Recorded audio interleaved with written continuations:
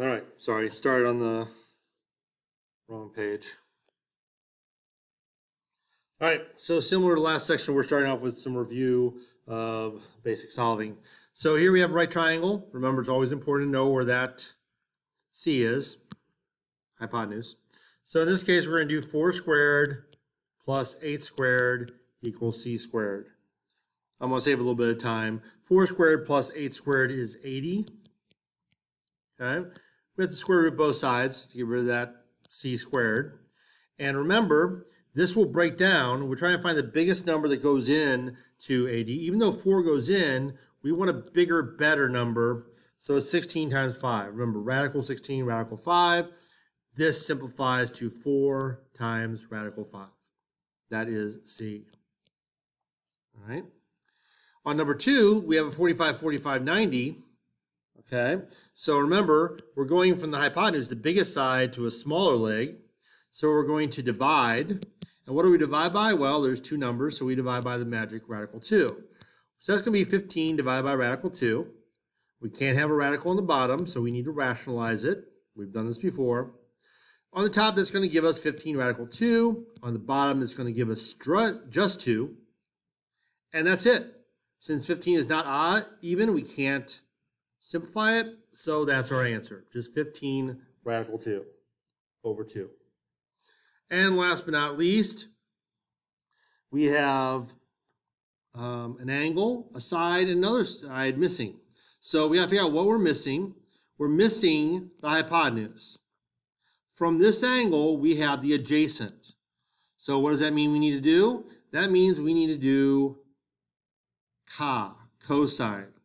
Cosine of 32 degrees is equal to adjacent over hypotenuse. Now remember, there's a little trick here. When the x is in the bottom, we are going to switch places. So x is equal to 4.6 divided by the cosine of 32. And when we do that, that is going to give us approximately 5.4. Which makes sense because it's bigger than 4.6, so that is a reasonable answer. Moving on. So we've talked about rhombus and kites before. Now we're going to talk about the formula for area. It's a really simple formula. All we do is take 1/2 and multiply the diagonals. So the diagonals multiplied divided by 2, basically. So here, very simple formula, okay? And make sure you only divide by 2 once. You're not going to multiply by multiple halves like each side. So that's why I like to use divide by 2 instead. Basically, it's going to be 8 times 6 divided by 2. So the area is 24 square meters. Is that easy? So here it's going to be 10 times 7 divided by 2. So the area is 35 square meters. The key thing to remember is you're not taking half of 7 and half of 10 and multiplying. It's just 1/2. So that's why I like to divide by 2. Just multiply and divide by 2. That easy. All right, here's where we get a little bit more work. Okay, in the diagram, ABCD is a regular pentagon inscribed in circle F. Find each angle measure. So AFB. We talked about this on the last assessment. AFB is this central angle. But there's a number of central angles. There's 1, 2, 3, 4, 5. So there's 5 angles. There's 360 degrees in the entire thing. That means this one is 72 degrees. Okay? In the previous work we've done, we talked about the arc. Well, we're talking about that right now, the central angle. We've done this before. Now, AFG, let's look at that. AFG is right here. That is basically half of that angle we just found. So 72 divided by 2 equals 36 degrees. And now, GAF, gotta be careful with that one, GAF is this angle right here. Well, we know that AFG is 36, and we know FGA is 90. So if we add those together, we get 126. And if we do 180 in a triangle minus 126, we get 54 degrees. Now, a quicker way to think about that is, in this triangle here, we've already used 90 degrees, which means there's only 90 left. We know that one angle is 36. That also gets us 54 degrees. So it's just one step versus two steps, but it is, another way of doing the problem. Your choice. Okay, so what is the area of a regular polygon? The area of a regular n-gon, which means 5, 6, whatever many sides it has, is 1/2 the product of the apothem A and the perimeter P. The apothem is this line right here that forms a right angle with the base of, or the side of the shape. Okay? So the apothem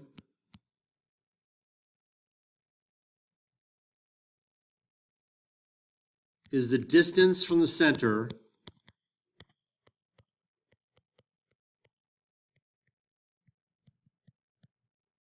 to the midpoint of the side. Okay? It's a bisector, a perpendicular bisector. Okay? So remember that. So a regular nonagon is inscribed in a circle with a radius of 4 units. Find the area of the nonagon. So what we need, though, is we need this line right here. Okay? So we have a little bit of work to do. First off, a nonagon, not an n-gon, a nonagon, which means 9, we have to figure out what this central angle is right here. So we're going to do 360 divided by 9, which equals 40. Now, let's just look at the little triangle. This triangle right here. Okay? The 90-degree angle, the right triangle. Well, that apothem is also an angle bisector, which means each of these is 20. It's hard to see, but those are both 20. Okay? What I like to do is take my triangle out like this, make it a little bit bigger, and put 20 right here. Now we know this is 4, and we're trying to find this line, the apothem. Well, that's our SOHCAHTOA again. We have our angle. From the angle, we have our hypotenuse, and we have the adjacent side. So that's cosine again. So we're going to do cosine of 20 degrees equals adjacent over hypotenuse. This is the easier one, remember, where we just take both sides times 4. And now we just type in our calculator, x equals 4 times the cosine of 20. All right? And we'll get a number that is, and we want to not round too soon, so we let it ride a little bit, 75877. The more you do, more spots, the better, more accurate it will be. And you don't want to round each step because then you get further and further away from the answer. So that's the apothem.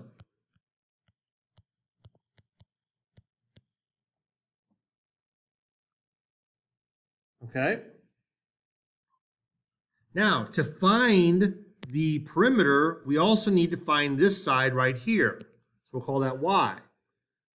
So from that side, from 20, that is opposite.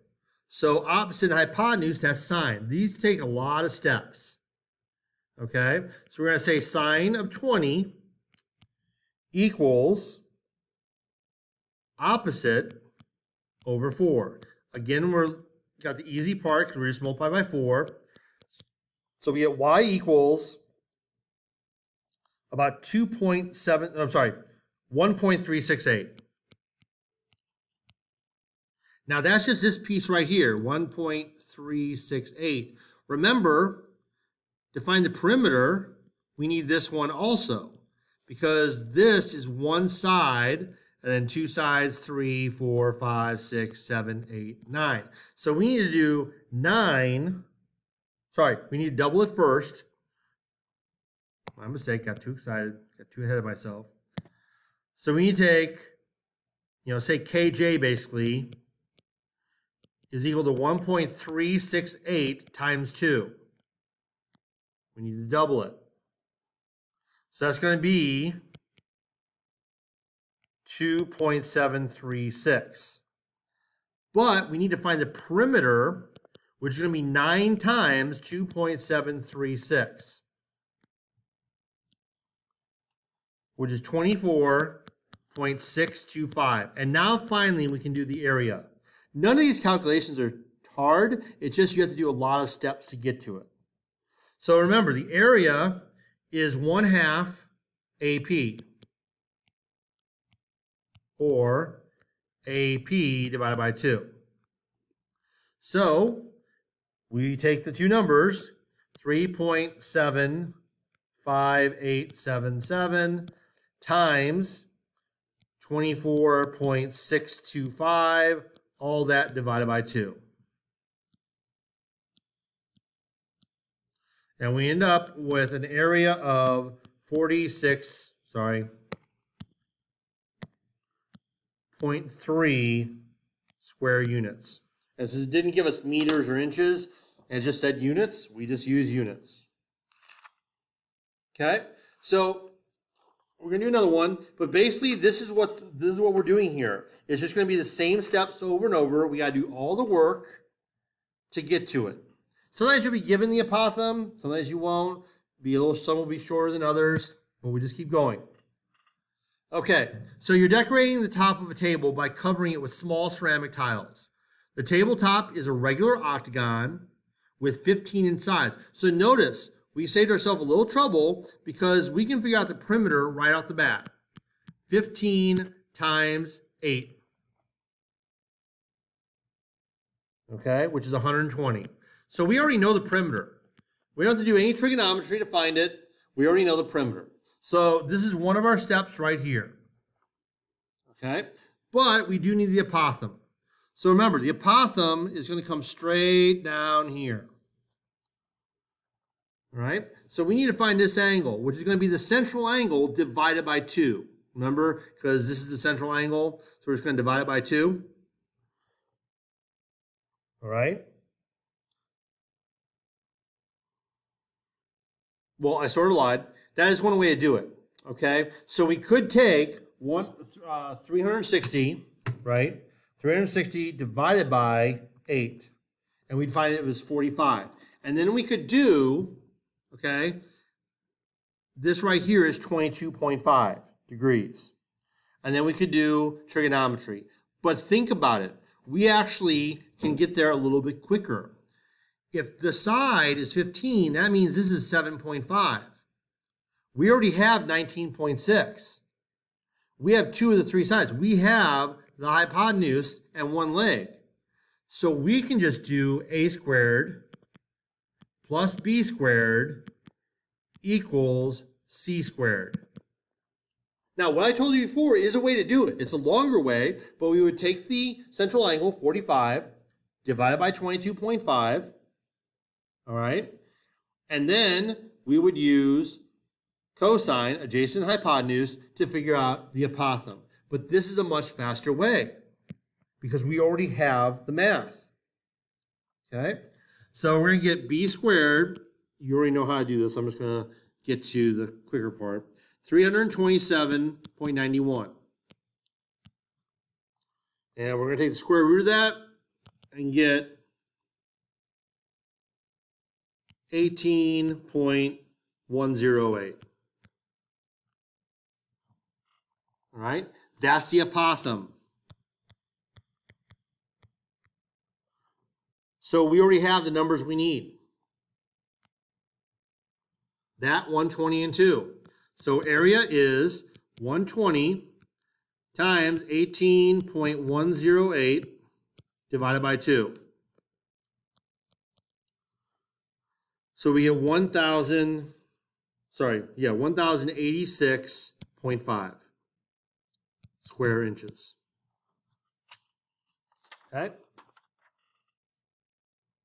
Now, real quick, just bonus material. I just want you to see how it would have worked out. If I would have done cosine of 22.5 equals the side I'm looking for over 19.6. I would then multiply both sides by 19.6 and then watch what happens on the calculator. So if I do 19.6 times cosine 22.5, look what I get, 18.108. So it's the same answer, it's just a different way to go about it. I could have gotten this apothem using trigonometry or Pythagoras. Your choice.